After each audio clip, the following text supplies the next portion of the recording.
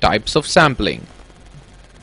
In this module, you will learn about random sampling and its types, non-random sampling and its types.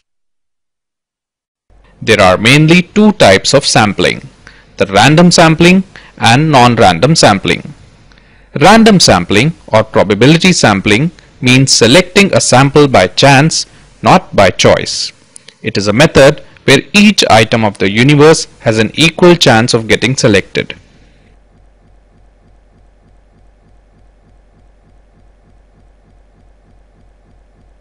Random sampling could be either unrestricted or restricted. Unrestricted random sampling is also called simple random sampling.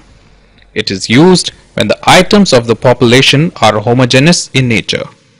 The common methods of exercising simple random sampling are lottery method and table of random numbers.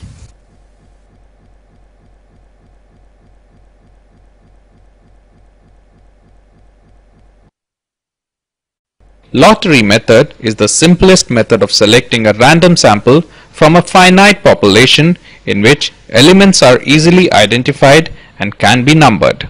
In this method, a slip is made for each item of the universe, and someone who is neutral is asked to select the required number of slips at random.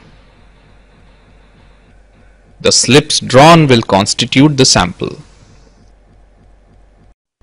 One can start using a random number of table from anywhere, that is, any page, column, row or point.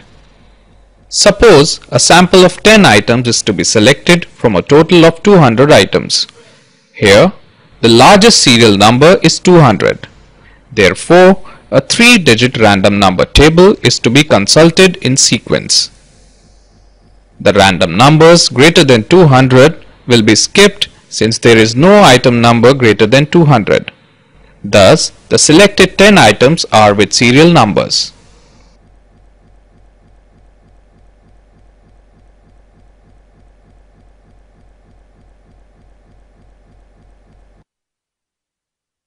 The simple random sampling is a very simple method of sample selection. It is equitable and free from personal bias, but it is not suitable when the population possess heterogeneous attributes, because proportionate representation of different items in the population may not be possible.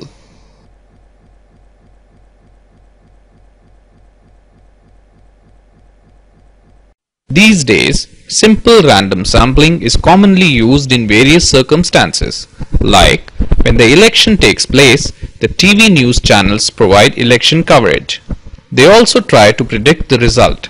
This is done through exit poll, wherein random samples of voters who exit the polling booths are asked whom they voted for. From the data of sample of voters, the prediction is made. Strata means a group containing the items which have similar attributes. In stratified random sampling, the whole data is stratified, that is, distributed in various groups on the basis of affinities. Then, the required sample is collected from each group at random. The basic merit of stratified sampling is that the selected sample is a representative sample.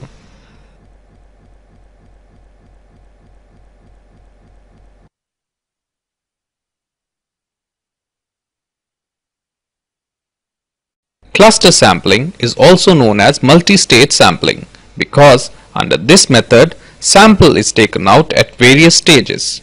Suppose we have to select a sample of 1000 households from Madhya Pradesh at the first stage. The state is to be divided into districts and a few districts are selected at random. Then each district is divided into villages and few villages are selected at random. In this way, the size of the sample keeps on reducing.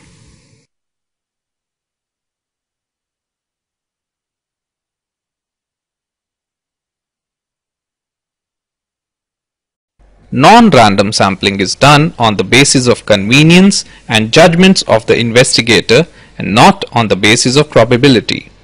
In non-random sampling method, all the units of population do not have an equal chance of being selected.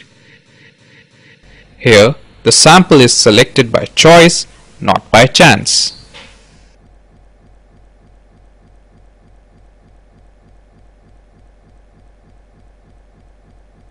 There are mainly three methods of non-random sampling.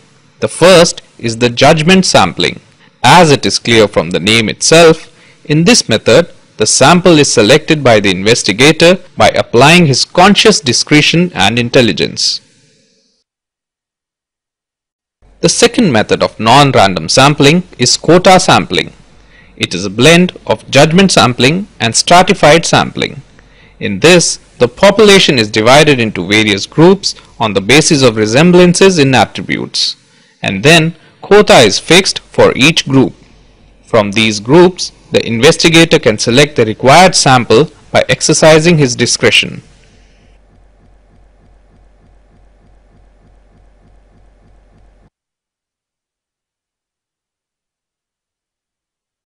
Convenience sampling. In convenience sampling method, the sample is selected purely on the basis of convenience of the investigator. Thus, results obtained by this method are not truly representatives of the universe and are unsatisfactory.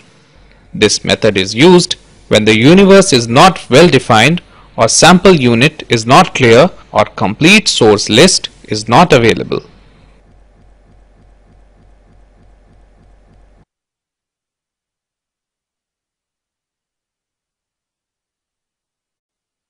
Let's recall what we have learned. There are mainly two types of sampling, the random sampling and non-random sampling. Random sampling or probability sampling means selecting a sample by chance. It is a method where each item of the universe has an equal chance of getting selected. Random sampling could be either unrestricted or restricted. Unrestricted random sampling is also called simple random sampling. It is used when the items of the population are homogeneous in nature. The common methods of exercising simple random sampling are lottery method and table of random numbers. In lottery method, a slip is made for each item of the universe, and someone who is neutral is asked to select the required number of slips at random. Random numbers table can also be used to select a simple random sample. They are generated to guarantee equal probability of selection of every individual unit in the population. Under restricted random sampling method, certain restrictions are placed while obtaining samples from the universe. However, the sample is taken at random only.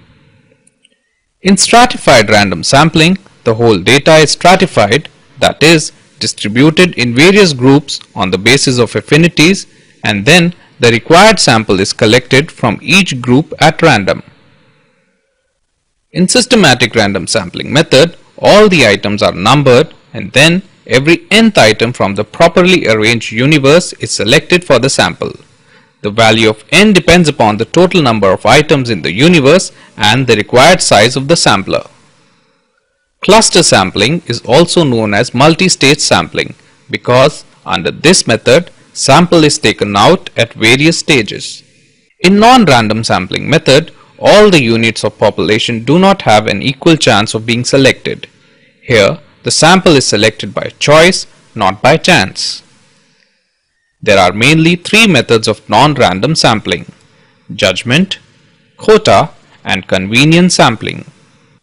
In the judgment method, the investigator, consciously using his judgment, selects individual items of sampling.